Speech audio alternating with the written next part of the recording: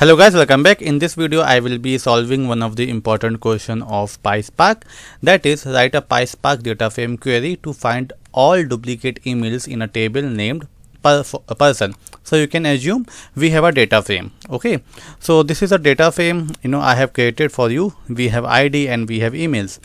Here you can see we have ABC, this is repeated 2 times, and BCD is repeating 1 time. So we need to find out the repeated ones, right?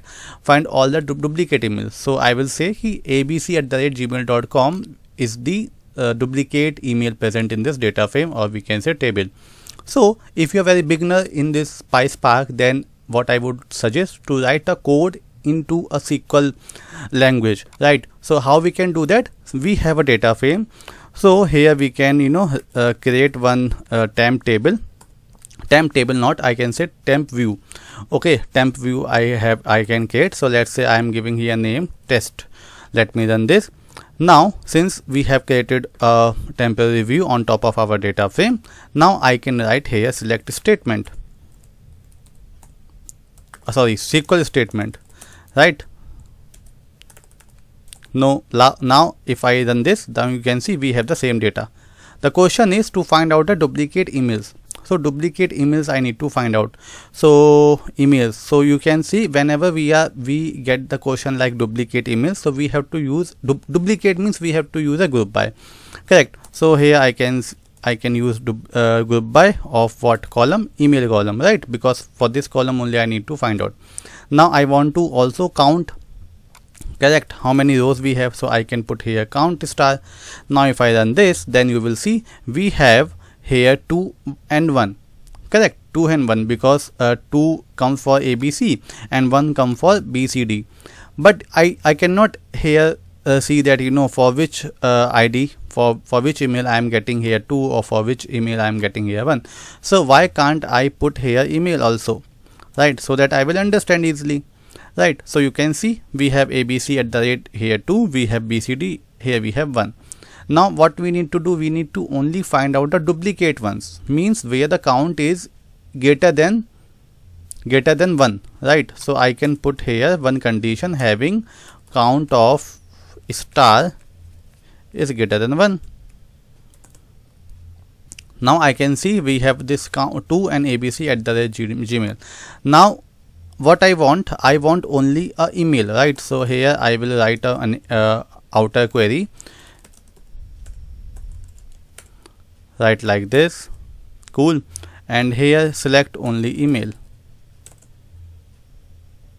cool. Now you might be thinking, hey, this is a kind of SQL statement. Here you can see this returns _SQL df data frame, cool. If you wanna write this code in in Python, then you have to use spark.SQL function. Inside this you can write your SQL query. Okay, also you can remove this spark, this is also not needed. You can just directly call SQL function, cool.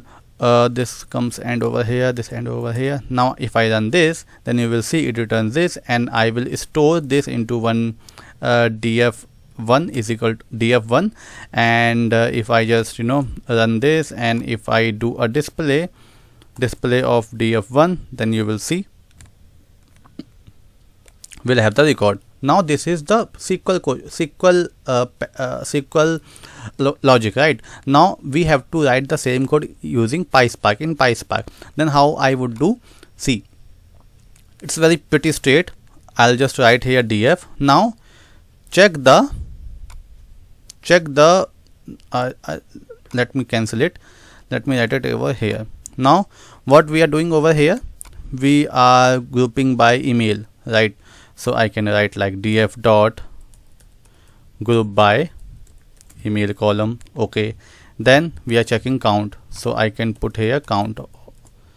Okay, count star means I do not need to pass any columns. I can just simply write here count of function. Now if I do display, then you will see we have the same output, correct? Now what I want here we are doing having count. It means we are here filtering out, right? So here also I need to do a filter. So I can go with filter, Now this is the count, correct? This is the column, so I can go with call of count is greater than 1. Before that, let me import call function also. So here I will write pyspark SQL dot functions import call. Cool. Let me run this. You will be seeing we have email and count, right, which is the duplicated one, duplicate one. Now here we need to only select email, right? Right now it is giving us both. So this is like this. I can put here select of what? Select of email, because I need only email. Cool. So you can see that we have the correct output, which is equal to this the old one, right? So if you are not familiar with PySpark, I would suggest first write the code in SQL and then just check the code and then switch to PySpark. You will learn easily. Now I have created this course, Databricks PySpark real-time scenario interview questions. Here you can see we have around 4 modules. In first module I have given 3 questions, okay, and then we have another module where I have uploaded around 1 2 3 4 5 6 questions I have uploaded, like how to optimize PySpark UDF, solve the question using broadcast variables and other stuff, right? And as well as I have also uploaded some Python and PySpark frameworks, which like frameworks to read data from multiple sources and write into data lake or delta lake and so on. And then we have a framework called schema validation, as well as we have a problem solving questions. So till now we have around 10 to 11 questions, but moving forward I will be uploading more questions in it, which is very useful, which is very useful in your interview perspective. I hope that you have understood this video, and please practice this question also, so that you will learn it at least something new. Okay, chalo, thank you, bye bye.